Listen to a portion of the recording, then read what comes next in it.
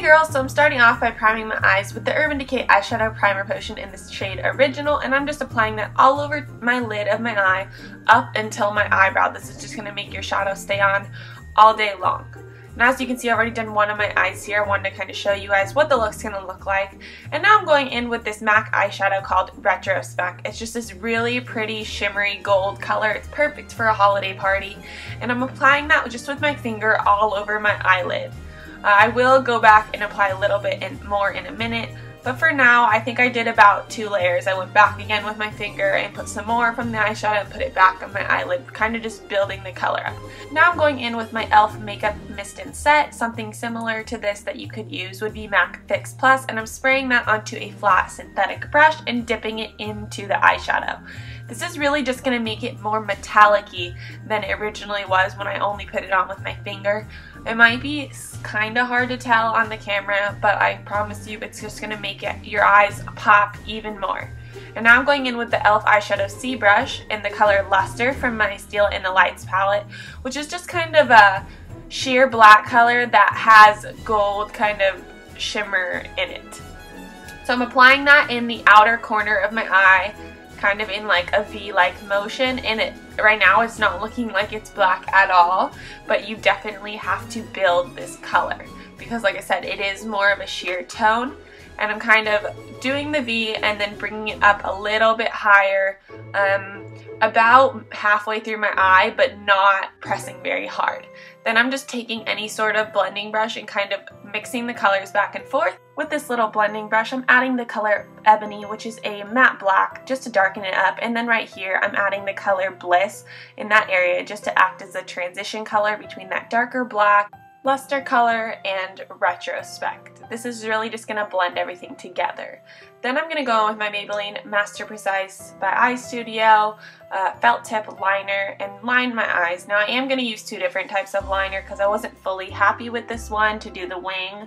But right now I'm just going right along that lash line, and originally I didn't put any in the inner corner. I thought that's the look I was going for, but later on you'll see I did apply some. So I'm just going along that line, creating obviously a very smooth line, and then I'm going in with my Maybelline Eyestudio gel liner in the shade Blackest Black, and I'm drawing a line upward and then going to connect that line back into the original line I drew along my eyelashes and fill it in. Then I'm going in with my Maybelline Big Great Lash Mascara and giving them a coat of mascara so they don't look so shimmery from the eyeshadow. I lightly filled in my brows off camera, and then I'm going in with my Clinique All About Eyes Concealer to kind of give them a little more shape. I know this is supposed to be for your under eye area, but I use it all over my face. So I'm just taking my Sonia Kashuk concealer brush and kind of tracing the outlines of my eyebrows. I feel like this just makes them look a little bit more sharp and defined. So that's what I'm doing here on both of my eyebrows. I lightly filled in my brows off camera, and now with my NYX Jumbo Eye Pencil in the shade Milk, I'm following kind of that arch of my eyebrow right underneath it, and this is going to provide a nice matte white highlight. We already are using a ton of like glittery kind of shades with the Retrospeck and the luster and stuff, so I figured having a matte highlight would be perfect. To make this look more dramatic, I'm going in with my Ardell false eyelashes in the number 105 in my Duo Eyelash Adhesive in the clear white shade. And I'm just going to be applying my eyelashes here. Today, applying them was such a struggle. You guys, you know, you have those days too.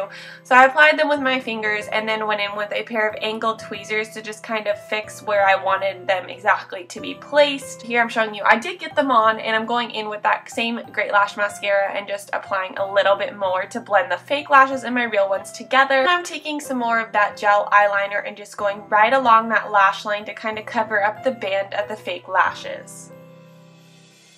With this random Lancome pencil eyeliner, I'm just applying a little bit of black eyeliner right along my lower lash line. Because the upper eyelid and stuff is already so intense, I didn't want to add a ton of black to my bottom lashes, so I just put a little bit, cleaned it up with some makeup remover, and now I'm applying that same Great Lash Mascara just to my bottom lashes. You can put a lot more mascara on your bottom lashes if you want. Do what looks best on you, and then I'm just cleaning up with a Q-tip and some makeup remover, and now I'm going in with with my Real Techniques Expert Face Brush and my Clinique Superbalanced Makeup Foundation. And I'm applying this in stippling motions, and then to blend everything out, I'm using circular motions with my brush. This is what I've found to be the best way to really get that more flawless look with your foundation, especially with this brush. So I'm applying that everywhere it needs to go, and I will make sure to blend down into my neck, as well as I think I might have even done my ears. And this is just the best way to make sure that you don't have any spots that don't have foundation that creates a color difference, because I will be putting my hair up later for this look, so you really want everything to be really blended in together. To highlight, I'm going in with my Maybelline Instant Age Rewind Eraser Dark Under Eye Treatment Concealer, and I'm applying that on my nose, on my chin, underneath my eyes in triangular motions, and on my forehead. This is just going to kind of highlight those areas where you would naturally get light on your face and kind of get rid of any dark circles that you have. And I'm using a damp beauty blender to kind of just blend this in. You want to make sure with your beauty blender, one, that it's damp, and two, that you're really dabbing. You're not like tugging or rubbing. You just want to kind of dab it, and that will blend it together. It might take a little bit longer than you want it to, but it will blend it together.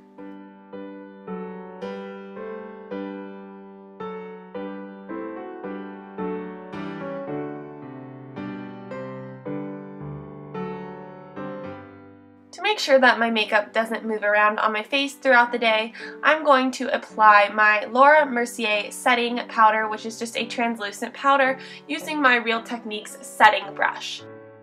For powder, I'm using my Real Techniques powder brush with my Clinique Stay Matte powder, and I think it's in the shade 03 Beige. Everything will be linked down below as always, and I'm just applying that all over my face in no particular way, so I'm just going to speed through this. I will tell you real quick though, to make sure once again that you blend down into your neck and especially your ears when you're going to be wearing your hair up. To give my face some warmth, I'm going in with my MAC bronzing powder in the shade Golden. It kind of has little gold flecks in it, but not really anything that's majorly noticeable on the face. You can't even really see them. It just gives you that really bronzy look. So I'm applying this underneath my cheekbones here, and I will do that on both sides of my face. This is just really going to define your face and give it a little more dimension versus just being flat. I'm not going to go in with any blush today because I really want the focus to be on my eyes and later on my lips. So I didn't want even more color on my face, so that's why I'm using the bronzing powder here, just to give me a little bit of color. And now making sure to go right along my forehead. And you'll see me kind of do this almost shape of like a 3. I'm starting at my forehead, touching my temple, and then going down and following my jawline. So it's kind of like a 3 shape. To line my lips to make sure that my lipstick doesn't go all over the place, I'm using this Estee Lauder Lip Defining Pencil in the shade Wineberry. I think this came with a bonus and they don't actually have it. You can buy it online on places like Amazon and stuff, but any sort of wine colored lip pencil that you have is going to work for this look. So I'm lining that bottom line, and I'm terrible at lining my lips, like you can tell, absolutely terrible. But we'll go in later with some concealer and fix it all up and it'll look beautiful, so don't even worry about it. Maybe you guys are a lot better at lining your lips than I am. I hope you are.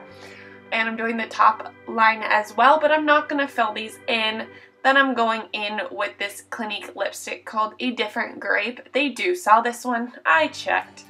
And I'm applying that all over the lips, top and bottom.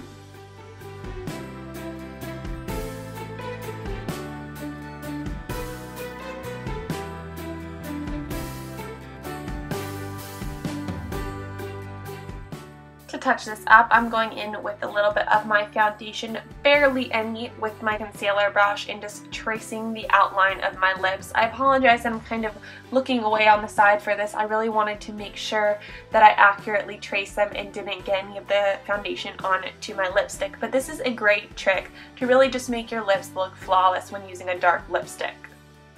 I'm using the trusty finger trick to make sure that I don't have any lipstick that will get on my teeth.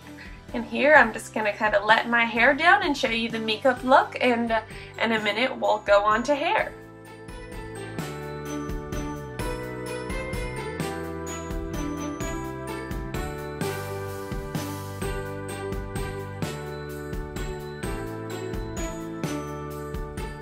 So I'm bending down and collecting all my hair with my hand up into a ponytail, and then I'm using this round brush. It has those really kind of harsh bristles on it.